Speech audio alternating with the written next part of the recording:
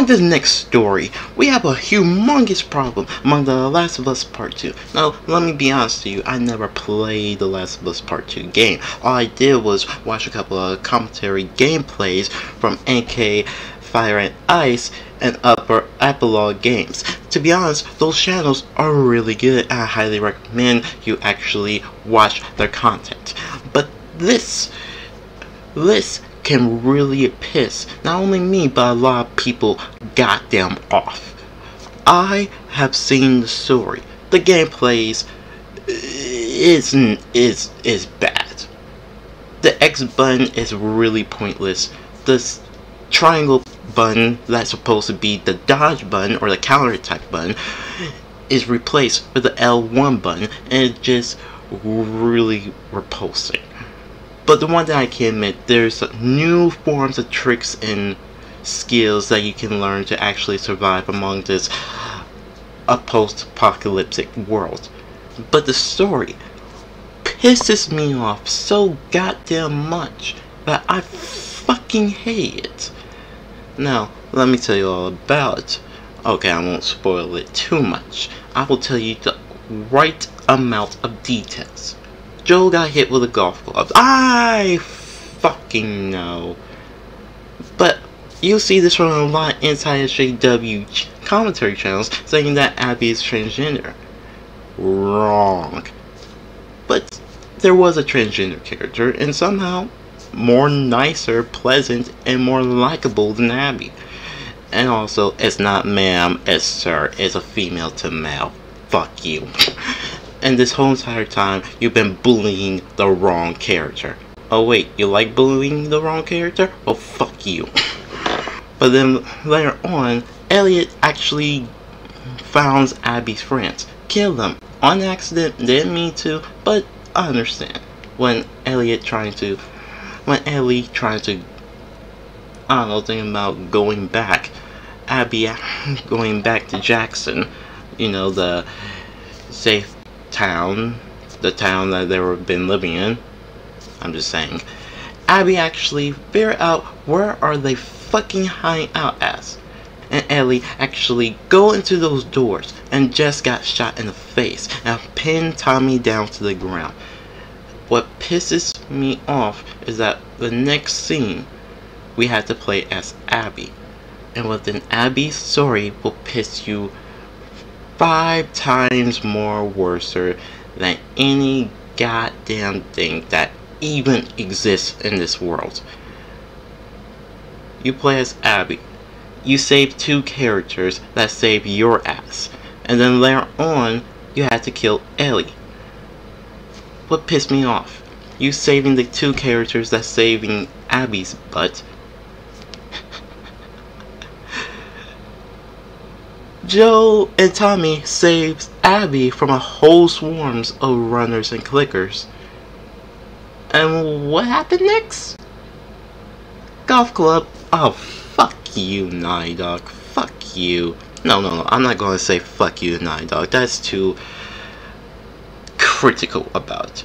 Because most of the employees were forced to make this game work. And I'm not going to blame them. Because they're the ones that is forced under Neil to actually make the game. They need the money. I'm not going to blame them. So, you idiot anti-SJW should change fuck you Naughty Dog to fuck you Neil. And the second reason what pissed me off is that Abby is trying to kill Ellie. Now, while I was watching from the Upper Epilogue Games, I was part of the live stream. And every single individual says yes, Ellie should kill Abby. The end. Roll credits. No more. Every single individual. Every single fucking individual.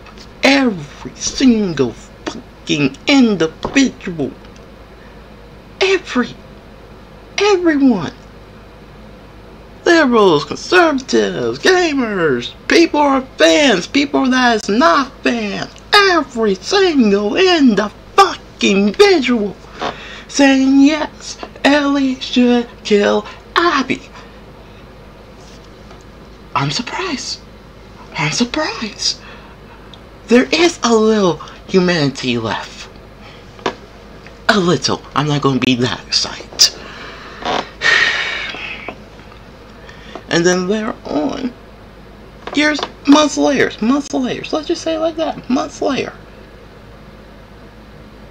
Ellie go after Abby. I'm not going to spoil you months later, alright? I'm not going to spoil that for you, why months later. But Ellie go after Abby, try to kill Abby. Abby bite off 2 of her good fingers off her left hand.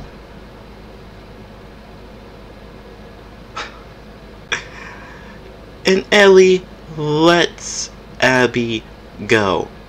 My fucking god, you dense motherfucker.